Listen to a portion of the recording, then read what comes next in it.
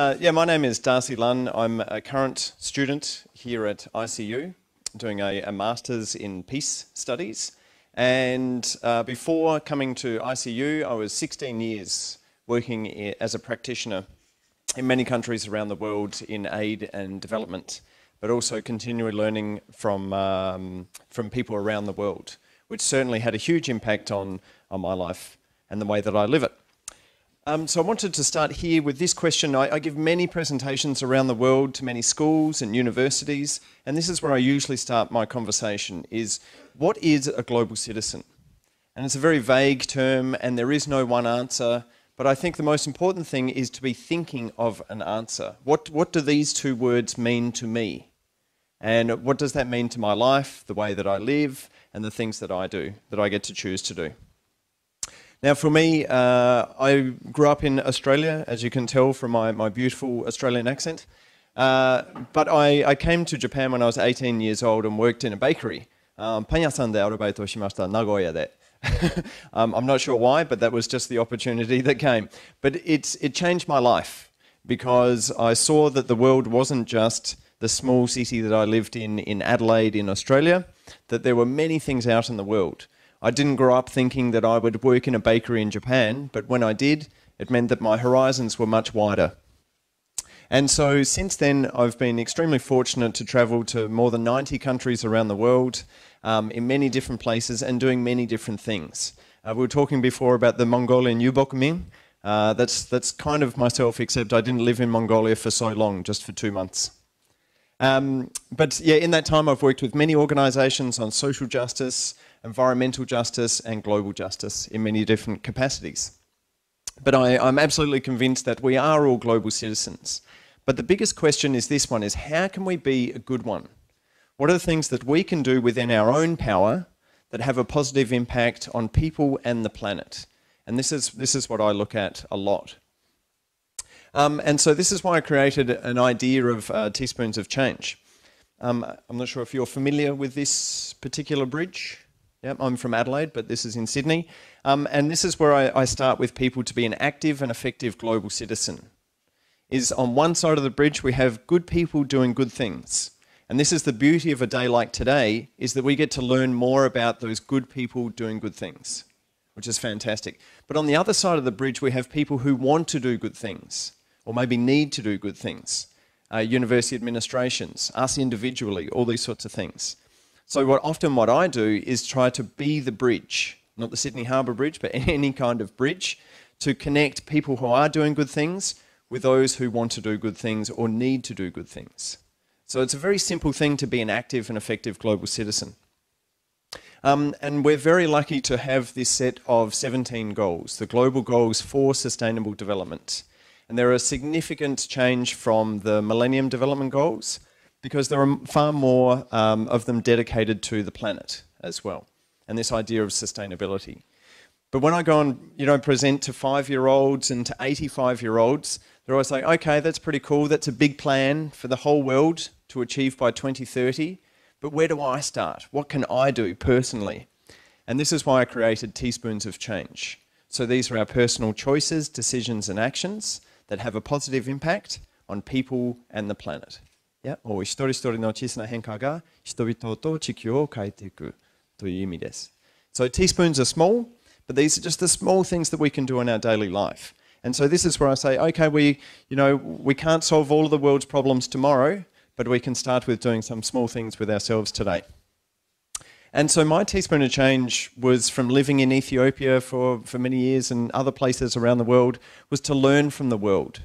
And then how did I do that in my daily life? So I constructed a tiny house in New Zealand that's built on an old boat trailer, which was a bit of a nightmare, but I don't advise building on boat trailers. They're very difficult to work with.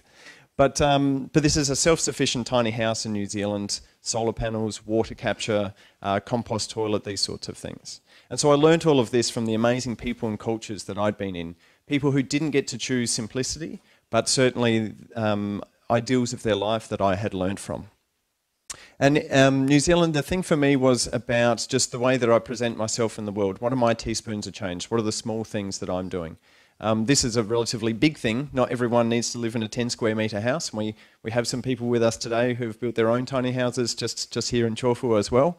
But it's, you know, it creates that idea. Now for me, teaspoons of change, turning off a light switch, it actually doesn't mean much at all. But for me, it's the mindset, and that you care about the world enough to consciously make these choices. And as university students and university administrations and governments and these sorts of things, this is what we need to instill in the people around us, is that the mindset matters. Those small things do make a difference.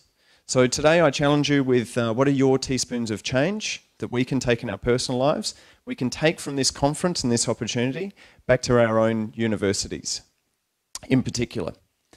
And I think it's always important to connect. The small things that we do have a bigger picture to it all.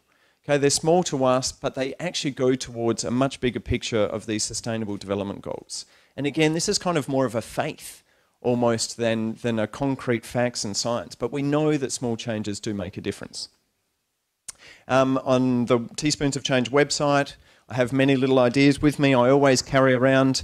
I haven't used bottled water for more than 3 years, and I lived in South Sudan and Pakistan and many places, but I always carry my water in a filter. I have my shopping bag with me at all times, so I'm not using plastic there. My hashi, I don't use waribashi. I've been in Japan since September, and I used one pair of waribashi because I forgot my hashi, but I try and carry these around. They turn into chopsticks. And then simple things, you know, like my cup that I can take with me. I even have a bowl. So when I go to some places and get takeaway, I have a bowl that folds out. And the people will be like, okashi da ne, henna gaijin. But it does mean that these small things, you know, it's more that I'm creating habits and trying to share that with others. And everyone's like a bit like, why would you bother, you know, taking your own bag? The plastic bags are free. It's like, well, you know, it's okay, but that's just what I tend to do because I want to make these small teaspoons of change as much as possible. And so there's also a wonderful lyric from a musician, actually, and he says, you know, are you a part of the pollution or are you a part of the solution? And this is the way that I try to view the world every single day. When I wake up, I'm trying to look at everything that I do. If I can have a choice, can I minimize the amount of harm that I do? And can I maximize the amount of help that I can do on a daily basis? And sharing that with others. And then there's another formula, a very mathematical formula, is that small actions multiplied by lots of people can and will create big change. And it's a fairly simple thing, and it's kind of quite altruistic, but these are the ideas. And I've given more than 700 presentations to 65,000 people in the past 6 or 7 years. Just sharing simple messages like this. And some people, not everyone lives in a tiny house, but the fact that we kind of care about turning off our light switches, we care about carrying our bags with us when we go shopping, eventually can make huge differences. And then an opportunity like today to switch our renewable energy to renewable energies, and these bigger teaspoons, tablespoons of change, is really important for us to support them. So if we're not the idea makers or the idea leaders, we need to be supporters and sharing that and asking our administrations, asking our government and these sorts of things to encourage them to make good choices, good decisions and good actions. So I'll leave you with the last little word here is that we can see a better world for everyone, everywhere and forever. And this is what I've learnt, you know, it shouldn't matter where we are born if we have access and opportunity to simple things like clean water, being able to cool yourself and heat yourself, and these sorts of things. And this is the second tiny house I built. This is in Australia. And the thing for me is that it creates a wonderful community as well. This is what I learnt from many developing countries, is that it's not just a house. You know, there's a connection to community about that as well. So it's about a common place and these sorts of things. And this is one of the wonderful things about working towards a better and cleaner future for everyone, is that it just generally feels good around creating community and being part of a movement. My details are here, and obviously I'm here for the whole day today. But thank you for giving me the opportunity to share with you some